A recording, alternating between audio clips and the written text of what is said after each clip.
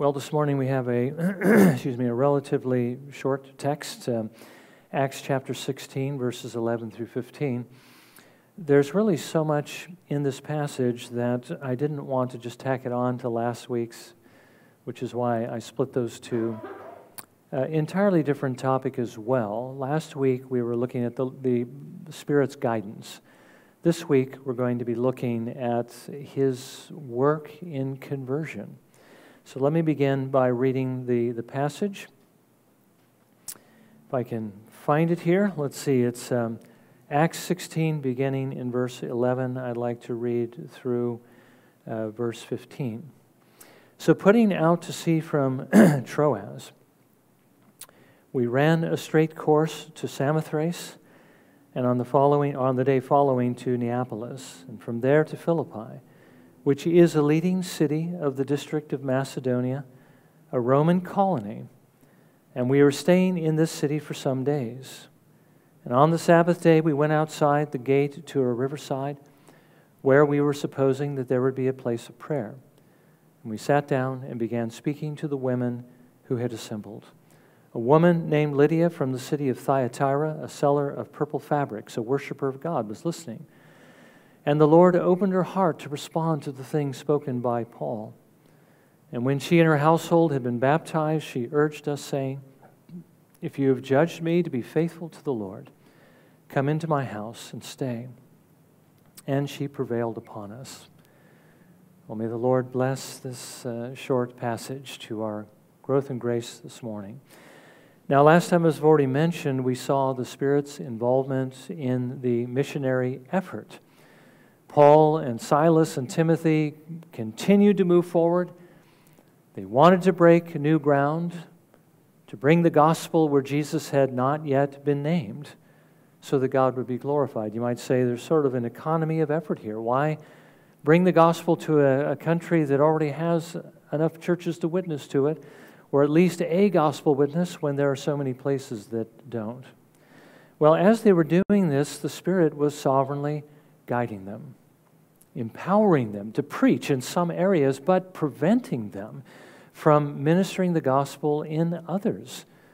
We saw that even though they had to pass through Asia Minor, as they were basically going from Derbe and Lystra to Troas, the Spirit would not let them evangelize in any of the cities. At least not at that time. We're going to see this morning that He may have had another way, in which He was going to reach them. And when they tried in Troas to go into Bithynia, which was essentially north of where they were, the Spirit again stopped them.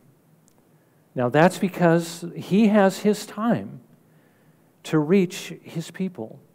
And there's really nothing that can be done, humanly speaking, about that. And we really shouldn't want to do anything about that because God is sovereign. The Spirit is the one who is leading His people to speak to those who are basically the ones He is intending to save. Now, the Spirit guides us today as well. When it is the day of salvation for His chosen ones, He brings one of His messengers. He brings perhaps one of us with the gospel. And then, of course, as we're going to see this morning, He makes it powerful to save. But let me also mention this. It's not just when He's bringing somebody to salvation. It's also when He wants to break ground in new areas or perhaps in new hearts, people who've never heard the gospel before. It's when He wants to plant the seed of the gospel. It's when He wants the gospel watered. There's a process that goes on here. We just simply need to be open to being used by Him in this way, to share the gospel, because that's what happens when you're breaking ground, planting, watering, or even bringing to harvest. It comes through sharing the gospel. Now, we also saw the vision that the Spirit gave Paul, the man from Macedonia, remember, pleading with him to come to Macedonia, which is essentially Greece, and to help them. This morning, we see why it was the Spirit wanted them to go. It's because He was intending on saving some people who were in Philippi. Now, this morning, I want us to consider three things from this passage. First of all, the Spirit is the one who opens the heart to receive the gospel. I think that point's come across. Secondly, in His mercy, He sometimes saves entire households. And that seems to be really an exception rather than a rule, I think, in Scripture. And when he saves, he changes the life. They were no longer what they were before. So first of all, let's look at this first point, which is really the main point. We see the Spirit is the one who opens the heart to receive the gospel. Now, Luke tells us that Paul and Silas and Timothy, and remember now Luke, landed they first went through Samothrace, and then they landed in Neapolis, and the word essentially, the name in the Greek means the new city. On the eastern coast of Macedonia, again, Greece, and from there they moved inland to Philippi. Philippi, as you know, is a city where we're going to see it being planted here, and Paul's going to later write a letter. Philippi was named after Philip II. You think you see the connection there of Macedonia. He was the king of Macedon and the father of Alexander the Great. During the time of Caesar Augustus, this city was established as a military colony to control a district which had recently been conquered. So it was essentially, as some would call it, a miniature Rome, under the law of Rome and governed by military officers. Now, the great Greek scholar A.T. Robertson notes this. Here, he says, Paul is face to face with the Roman power and empire in a new sense. He was a new Alexander come from Asia to conquer Europe for Christ. A new Caesar to build the kingdom of Christ on the work of Alexander and Caesar. An interesting way of putting it.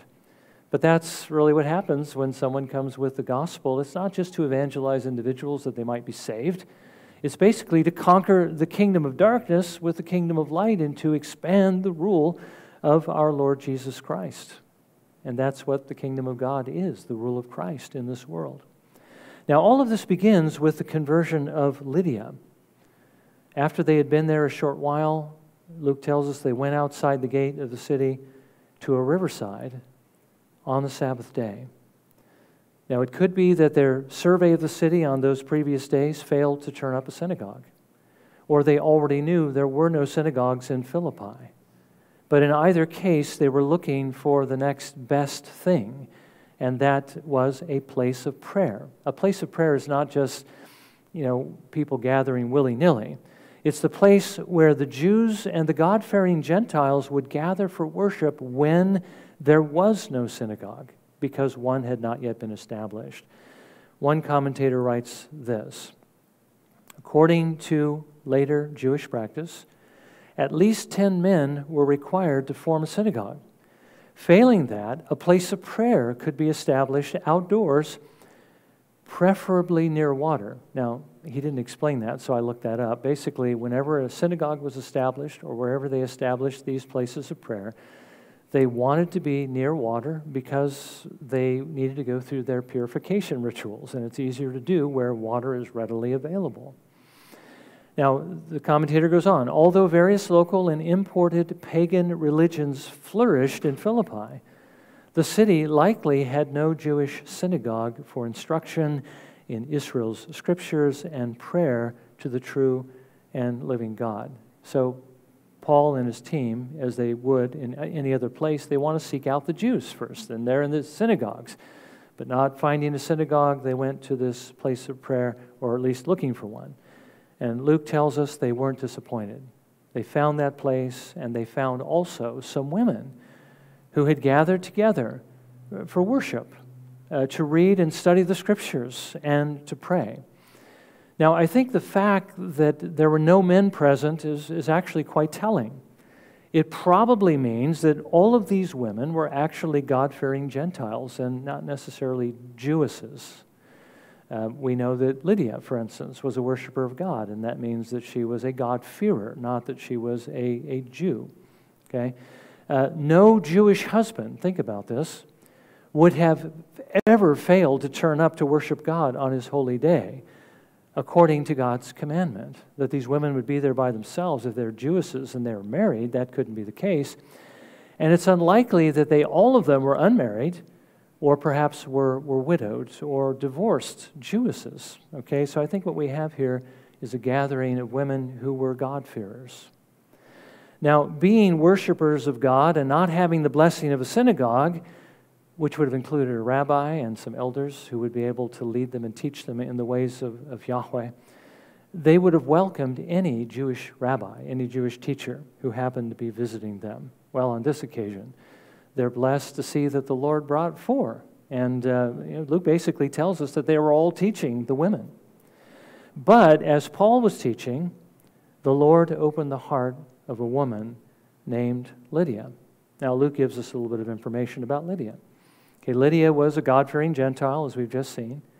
Notice she was from Thyatira. That's very interesting because Thyatira is in Asia Minor. Thyatira is one of the 7 churches that are addressed in the book of Revelation. Thyatira is in that area where the Spirit said, don't preach, basically, through the entirety of Asia Minor. So it's quite possible that this is how the Lord planted this church, by converting somebody with the means to be able to establish a church, because she had an established business in Philippi, selling, as Luke tells us, the expensive purple fabrics that Thyatira was famous for. Apparently, they were able to produce some type of a dye. This dye was widely used, and in particular, it was used by the Romans. And now, she would have the desire to plant such a church. When she heard the gospel, she believed.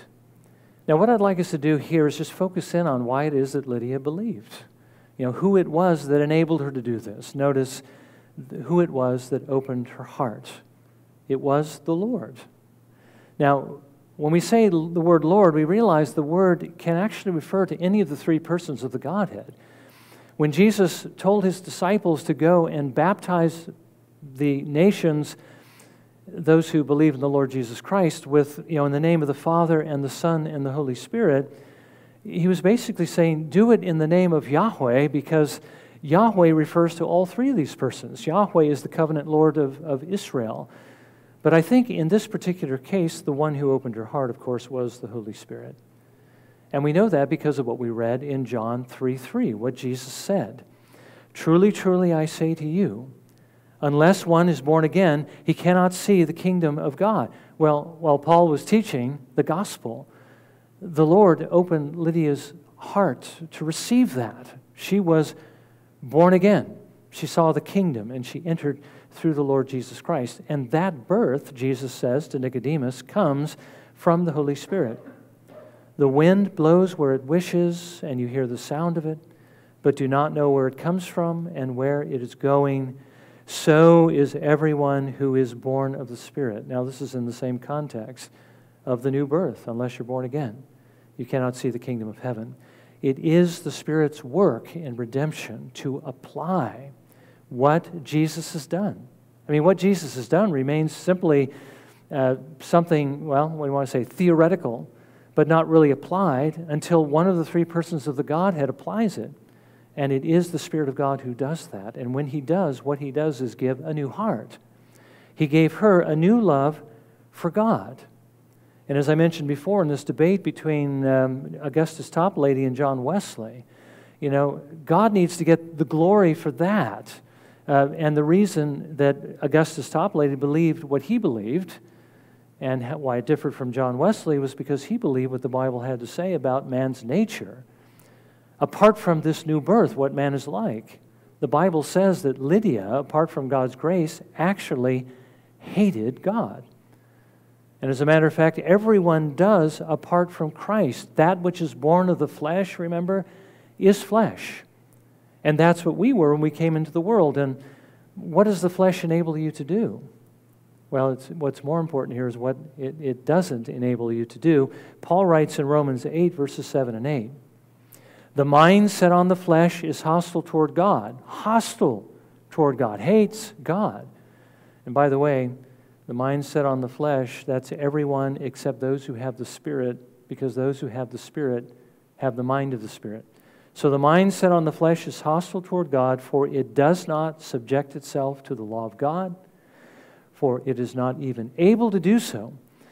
And those who are in the flesh cannot please God. Now what that means is Lydia, listening to Paul, if she was in the flesh, would have basically brushed off everything he said, would not have believed, would not have responded, maybe even said, get lost, or began to persecute him. This is what the Spirit of God did in her life. Now, the other thing we need to bear in mind is this. God showed her mercy. The Spirit of God applied Christ to her because she was, I want to say unique, but she was one of many that are categorized in Scripture as those who belong to Jesus Christ, those who are His sheep. Let's not forget, Jesus says in John 10:27, my sheep hear my voice. Okay? Those who aren't His sheep don't. And I know them. Not just that He knows who they are, but He loves them. And they follow me. By the way, He goes on to say He lays down His life for them. Now His sheep, my sheep, He says, these sheep are those the Father has given to Him. He says that in the same context. And from what He says in verse 26 of this Good Shepherd discourse, it's clear that the Father has not given everyone to Jesus.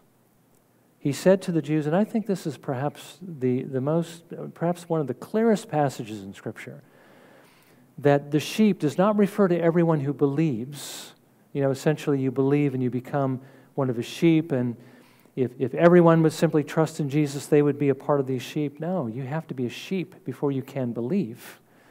He says to the Jews who were arguing with Him, you do not believe because you are not of my sheep, because my sheep are those whom the Father has given to me. They are the ones that the Father will draw to me. And if they come to me, He says in John 6, I'm not going to cast them out, because they're my reward, Jesus says, for doing what it is I have done, for living and dying for them. This is the reward, my sheep. And my Father has given them to me. And He says, I know them, and they follow me. They follow Him, which means they no longer live for themselves, but they live for God. They live for His glory.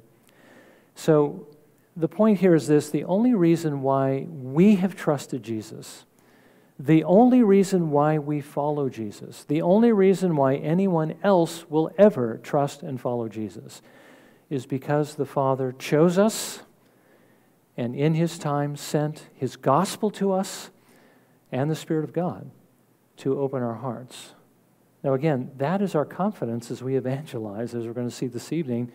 I'm not ashamed of the gospel because it is the power of God for salvation to everyone who believes. The Spirit of God is the one who makes that gospel powerful. Now, we are the ones who are God's appointed messengers to bring the gospel to others, but the one who's going to make that gospel powerful to save is the Spirit. We can't. Remember what R.C. Sproul says, we can give proof, but we can't give persuasion. The Spirit of God needs to give that persuasion, and He will do it if that person belongs to Jesus and if it is God's timing. Okay? So it all depends upon Him, and that's a very important thing to see as we move on to this next point. Secondly, sometimes the Lord in His mercy will save an entire household.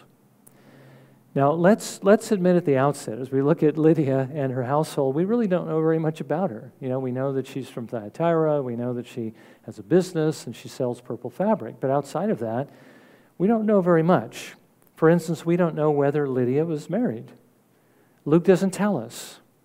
Now, since she was running her own business, something that is, you know, if we read our culture back into that culture, we'd say, well, of course, lots of women had businesses. But no, that wasn't the case. This is unusual that she would have her own business. It's likely that she was not married. Okay, the fact that she will welcome these missionaries into her home without any mention of her husband or his permission, okay, that also seems to bear this out. Now, it's possible that she could have been married at one time. It's possible that she was divorced. It's possible that she was widowed. She may never have been married. Okay, we don't know. Secondly, there's also no mention of children. Okay, she might have had children. Again, if she had possibly been married before. Those children could have been young. They could have been old. They could have been out of the house. We just don't know because Luke doesn't tell us. Okay. But there is something I think we can deduce from this passage. I think we can know that she had servants in her house. I mean, she's a woman of means. She's running a business. How do you run business, especially a lucrative one, without servants? Okay, and I didn't mention this before, but this purple fabric was in demand, a very expensive fabric. As a matter of fact, they used it on the official togas of Rome. I thought that was kind of an interesting fact. Well, having servants, think about this. You're the head of your household. You're a God-fearing Gentile. You've adopted Israel's worship. You've adopted the day of worship. What are you going to do with your household? Remember, these aren't just servants. These are people that basically belong to you, and you have control over them. And now you're basically following the Jewish religion. What are you going to do with these servants on the Sabbath? Well, I think it's very likely that she brought those servants with her to worship God on the Sabbath according to the commandment. I mean, God requires the whole household rest, no work on this day, so that they might worship God. And every head of household would lead his household in the worship of God. Now, some commentators believe that at least some of the women that were present at this prayer meeting, perhaps all of them, were Lydia's servants, and that they too were worshipers of God. And it's also quite possible that though Luke focuses on Lydia, perhaps because, again, she's a woman of means, and may have been the means of planting the church in Thyatira. You know, we read in church history about how women of means greatly promoted the gospel, evangelism, the Reformed faith, and so forth. So he may be focusing on her for that purpose. But even though he does that, it may be that these other women also believed and were saved. We have an interesting statement at the end of this chapter. Luke will later tell us that when Paul and Silas are released from the Philippian jail, they go back to Lydia's house to encourage the brethren. See, at this point, there's a collection of believers now in the house. And one Reformed commentator writes this: brothers or brethren would include all the believers, Lydia, her household, the jailer, perhaps other women at the riverbank, and the others who responded to Paul and Silas's preaching. So what I'm saying here is it's quite possible that all of Lydia's household believed, and according to Jesus' commandment, were baptized. And the point is this, that is an exception rather than a rule in Scripture, at least as I read the Scriptures. Sometimes the Lord saves entire households. We do have a few of those spattered through the book of Acts and some references to them in the letters. But think about what Jesus said to his disciples when he sent them out to preach in Matthew 10, 34 through 36. Tell me if this sounds like someone who believed that most households were actually going to all be saved. He says, "Do not think that I came to bring peace on earth. I did not come to bring peace, but a sword. For I came to set a man against his father, and a daughter against her mother, and a daughter-in-law against her mother-in-law, and a man's enemies will be the members of his household." Well, that's pretty startling. He seems to be saying here that the gospel is more likely to divide a family than to unite it. And I think many of us here have found that actually to be true in our own experience. It hasn't united our households, but rather it has divided us. But thankfully, there are exceptions to this. And by the way, the last day has not taken place yet. We don't know what's going to happen in these divisions, whether they're going to be healed. But there are exceptions in Scripture that give us some hope, I think. Now, Lydia's household, as I've argued, we don't know exactly what her household was like, but on the premise that what I've said is right, it was different than ours, wasn't it? It was likely made up of Lydia and her servants, okay? But notice the gospel united them when they could have just as easily been divided, right? Same thing could happen to them. They're all human beings. We'll see next time that it also united the Philippian jailer's household, okay? Now the question is, what makes the difference? Why is it the gospel sometimes divides households and sometimes unites households? Well, obviously, it's what we saw in the first point. It's the Lord's sovereign, electing grace. The Lord said to Moses, "I will have mercy on whom I have mercy, and I will have compassion on whom I have compassion.